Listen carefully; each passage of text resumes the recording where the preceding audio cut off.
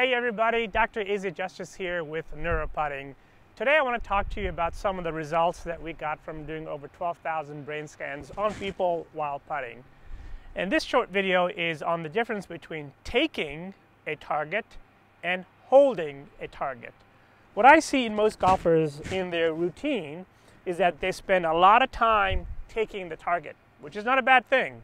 But let me ask you this, what's the point of taking the target if you can't hold the target? Remember, when you are putting, your eyes are down here. They're not at the hole. And therefore, your brain has to remember, which means holding the target that you spent all this time taking.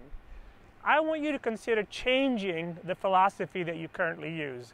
Instead of spending so much time taking the target and almost no time holding the target, is to switch it around. Move your routine so that once you've taken the target, spend about 25% taking the target. And remember, take a target that you can hold.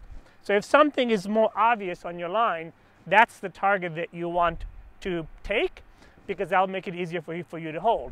And then as you approach the putt, the key really is to hold the target in your head as you strike the ball.